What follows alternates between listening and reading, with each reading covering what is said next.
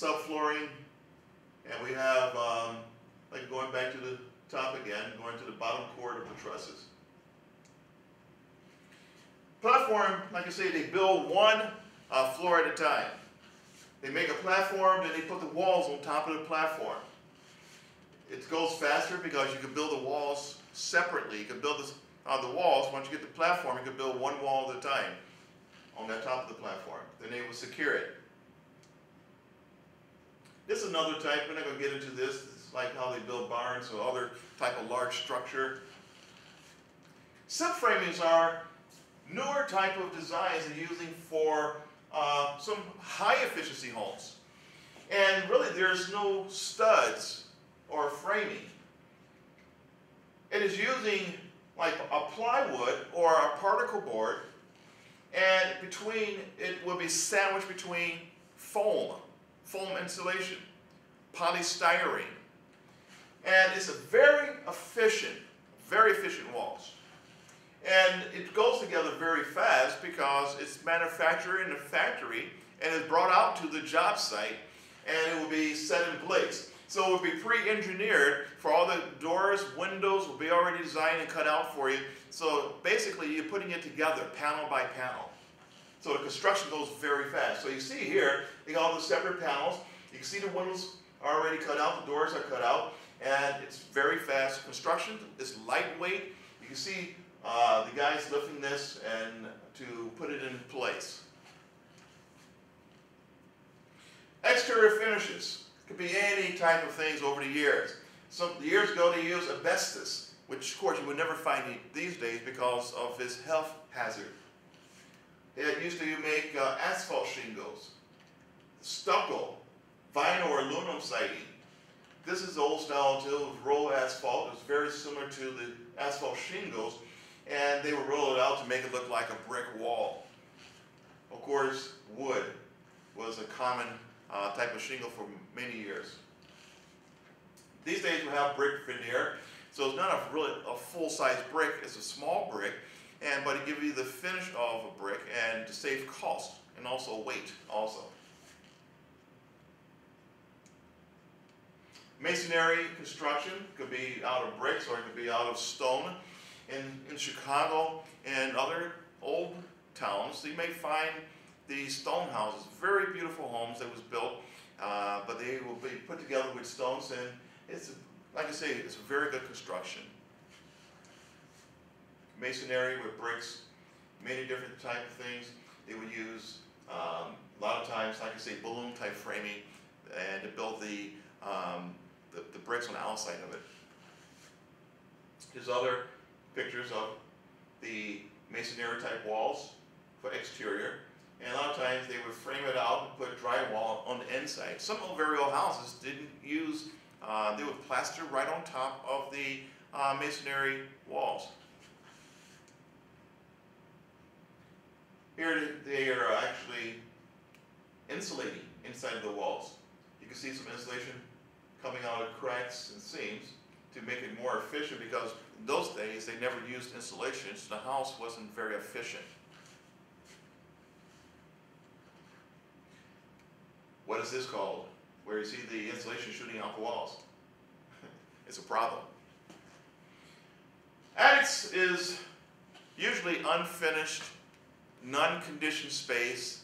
It's not heated, but a lot of times houses may have rooms in the attics where they use it to for additional spaces for living. So, and to make it more livable, they will put dormers to give you more space from the roof line. But it should always be insulated, because that's the house would lose the greatest amount of its heat energy, or gain heat energy, is through the attic. So putting insulation in the attic is very important. This is a picture of a house that they put the insulation, but they never installed it. It's up there, was ready for it to be installed. So for many years, this house has been wasting energy because of the lack of insulation. Here's an older house again. Only got about 3 inches of insulation. It's not adequate for a house these days. But you can see how it was put in. It was blown in, put in. There's insulation underneath this floor. Still not adequate these days because of the cost of energy. Here's a house that was finished in the attic, and they put dormers in. They put knee walls to close up the walls to make it slightly usable. This is how they will build a finished attic. They won't use the whole attic, but they put knee walls up, and there will be dead space there. In those spaces, a lot of times they use it for storage. So they have a door to be able to get into behind the knee wall and use it for storage to hide things, but be able to still use that wall for living or conditioned space in this area here. But only the problems with that is this place where you lose a lot of heat energy. A lot of heat energy because all the seams and how air can leak through. Here's a cathedral ceiling. You can see as they insulated. They're sealing everything up. And this is the proper way to see the construction. You see the insulation between the studs. And it would insulate all the way up in the attic if you got a cathedral ceiling to this point. You don't stop back because this would be a weak point where you can lose a lot of heat energy. So that's why you have to bring it all the way down to the end of the stud if you're going to insulate a cathedral ceiling. This is an old type of house or apartment building. We had a flat roof, it's pitch, and there's not a lot of room in there, but there's room to be able to get in there to insulate, but you have to make sure that it's done properly. Many old apartment buildings never had insulation up in the attic. Here's a guy, he's in the attic in an apartment building, and he's all the way back in the corner, squeezing back there, trying to insulate all these seams, using polyurethane foam to do it. Ventilation in the attics is important. There's many, in this diagram you see many different types of diagrams in the construction of it. Roof vents, cupola vents, we got ridge vents, we have sidewall vents, triangular gable vents. All these are designed to get air into the attic for ventilation, so moisture doesn't build up in the attic and causing the wood to rot or to form mold on it. And because of that, we need to put in the eaves and in the soffits, we need to put vents there so that we can get some type of cross ventilation, get pulled up and go through one of these vents this way. Pull in here, rises, and vent it out. So do we need ventilation? Yeah, we should. But if the house is sealed properly on the inside of it, you don't need to understand or why you need it, but if it's sealed properly on the inside of the house, it don't need to have ventilation.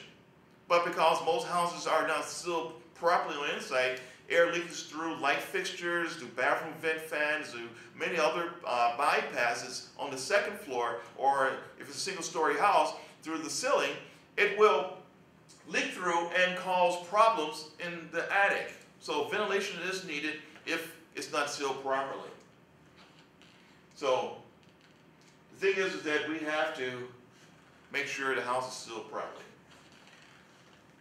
Why attics are vented? It's vented because most houses are not sealed correctly. So this is what we need to do when we're looking at construction. Reduce attic moisture, reduce cooling loads of the home, and increase the shingle life if it is vented properly, or if the house is sealed properly and insulated properly. So this is what happens. They found out in the research that vents do very little for moisture, very little. That's why I say that if it's sealed properly, it will help out. Vents do little to reduce cooling loads of a home. Vents have little effects on temperature of the roof sheeting. So in other words, we could put vents there, but if we have other issues, it doesn't matter. But if you take care of the problems, the source of the problems, we really don't need vents in the attic. But of course, these days, based on the building codes, if a municipality says that we have to have certain vents, you have to do it. But actuality, if you seal the house up properly and make sure there's no bypasses, we don't have to worry about those issues with vents.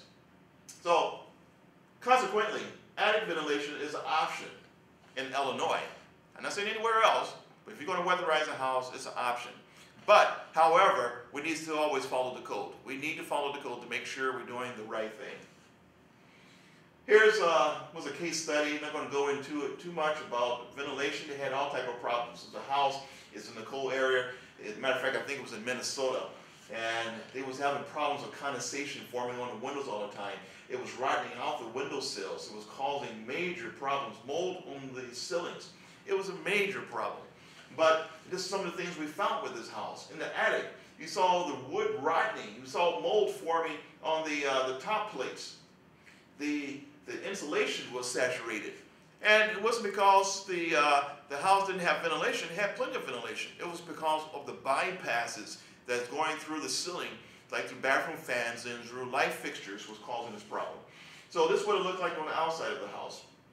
Because it was losing a lot of heat and issues, it was having problems trying to do it. They actually added vents. They figured adding vents would help, but it didn't do anything. So what it did was to actually close off all the ventilation. And even though they had ventilation in it, they closed all the bypasses in the house, which helped solve the problem. Okay? And so we're going to finish up today talking about ventilations and all the issues you can run into and the construction of the houses. We went through the components that you find in the framing. But if you had a blueprint, we'd be able to look at a house and find out what type of materials they're using, and then at that point determine how to make the house more efficient as we do heat load calculations for both heating and cooling. Once we design the insulation value, or if we want to insulate the house by looking at the blueprints, once we do it, it doesn't matter how cold it get outdoors or how hot it get in the summertime. Once we do it properly, we are covering both times, because we're not going to insulate the house for the winter and not for the summer, but we do it for both. So keep that in mind. We're looking at blueprints. The blueprints will give us the information how the house is constructed, and once we know how it's constructed, then we can go through and seal the house and insulate the house properly.